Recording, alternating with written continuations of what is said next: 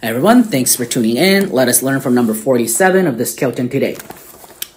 If you're often told your work is slow, it is almost the same as being told you won't get far in your career.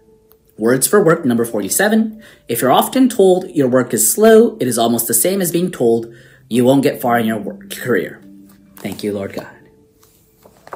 Okay, if people are always telling you you're so slow at work, you always miss the deadline. Oh, that's terrible. If you miss the deadlines, that's terrible, but some people do it. You're always missing the deadlines, and you can never finish work quickly. Man, as Master says here, I think the translation is a little nice. The original Japanese is, you're not going to get promoted. It's the same as being told, you're not going to get promoted. There's no promotion for you. So, wow, right? I would like to look at this, not applying this to my experiences, but just genuinely exploring this truth as an explorer of the truth, explorer of Alcantar's teachings. I want to objectively try to dissect what he means here. But what I got is time is so important when it's regarding to work. Time is an asset. Master said, Benjamin Franklin said time is money, but Master says time is more than money. Alcantara clearly says time is more than money.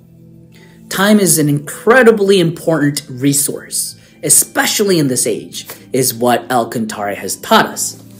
So when it comes to work, you gotta get it done fast and quick. Because if you get a job done quickly, that means that there's more time for you to do work and there's more time that you can help other people.